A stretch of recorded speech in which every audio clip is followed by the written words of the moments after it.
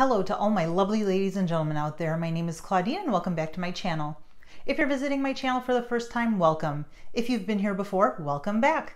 If you enjoy talk about contemporary and high-end handbags, small leather goods, some videos on makeup and even food, you're going to want to take a quick second and hit that red subscribe button down below. Also make sure to ding the bell so that you are alerted to the next time I do upload a video. The topic for today's video is going to be a review on the Chanel Classic card holder that you see right here. I'll give you all the basic information on this card holder as well as show you how much it can hold so that if you have been contemplating purchasing this small leather good and adding it to your collection, you will be able to determine whether or not this piece is right for you. So without further ado, let's get started.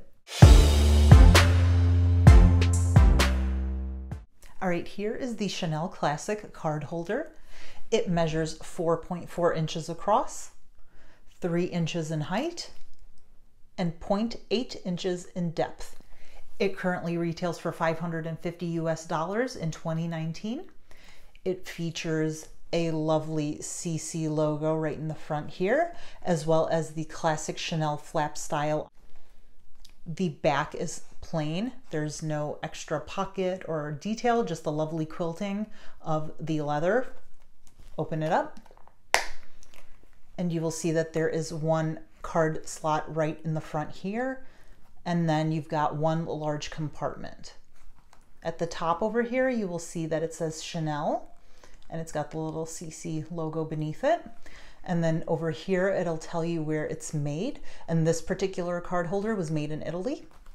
If you want to know the location of the authenticity number, it is in this pocket here on the outside, on this wall, I guess you would say. So open it up and you'll see the square there, and that's where the serial number for this card holder will be.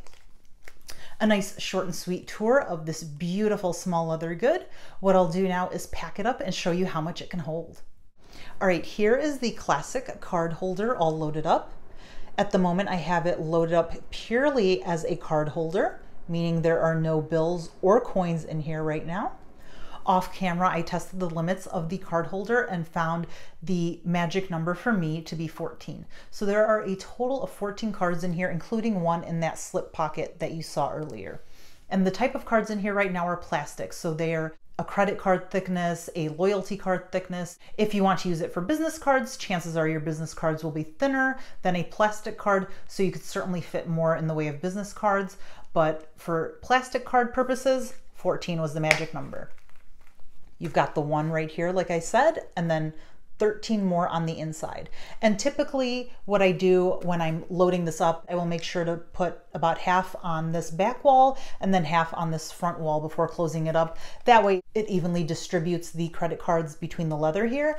And this is actually what I use to gauge the max number of cards. I found that if I put 15 or 16, that the leather here started to ripple a little more than I would like. So I worried about the integrity of the leather on the sides here. So that's kind of how I landed on that magic number 14. If you want to use this as a mini wallet, meaning some cards and some bills, you can certainly do that. It actually is an excellent mini wallet. So I'll show you how that looks. I'll take out some cards here. We've got 2, 4, 6 out of here. So we've got 8 left in here. The one in the front right here, and then 7 more right in the main compartment. And now we'll put 6 bills in here. Close it up. Perfect little mini wallet. Now you can also put coins in here as well. I personally, if I'm going to use it as a mini wallet, will not put coins, but like I said, you certainly can do that. So I did grab some coins just to show you what it would look like with coins, cash, and cards. If I were you and wanted to put coins in here, my suggestion would be to put them between the bills and the cards so as to not stain the interior of the card holder. I think that's kind of a nice little way to keep the interior clean because, you know, coins aren't particularly clean. Got a few coins in there, and now you've got cash, card, and coins in here.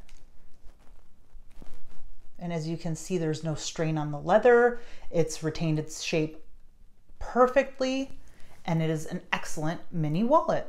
In my opinion, I think it is a great small leather good to have in your closet. As you saw, it can serve as an excellent card holder, be it business cards, credit cards, or loyalty cards. It also serves as a wonderful mini wallet where you can hold a combination of cards, coins, and bills. I think it is just a beautiful, beautiful little piece from Chanel. It's a nice gateway piece into the fashion house, in my opinion. It has all the classic features of Chanel. You've got the look of the flap right here that is classic Chanel, the double CCs, the quilted pattern to the leather. It's just a beautiful little piece to have in your closet. That is it for this video. Hopefully you enjoyed it and were able to determine whether or not the Chanel Classic card holder is right for you. If you like this video, please do give it that thumbs up and don't forget to hit that subscribe button down below. Also be sure to ding the bell so that you are alerted to the next time I do upload a video. Thank you so much for watching and I'll see you next time. Bye-bye.